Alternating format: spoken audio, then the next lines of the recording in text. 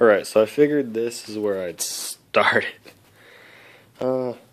Taking all the plastics off, front end, and I'm stripping it down to the base and get all this pink and white off it.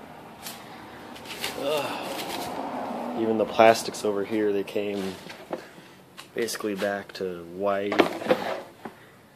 Here, the guard and the tank cover. Just turning into a bigger project than I thought.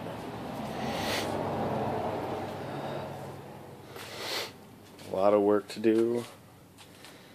It's missing the fender bracket, but I had an old Blaster, an 01, like a year ago, so I was taking parts off that one. Came to the rear fender, and it's all cracked, but I fixed that with a Honda Moped fender bracket. Just trying to work with the parts I have. But over here stripping the front fender bracket. There's the fender bracket off the other Blaster frame I have.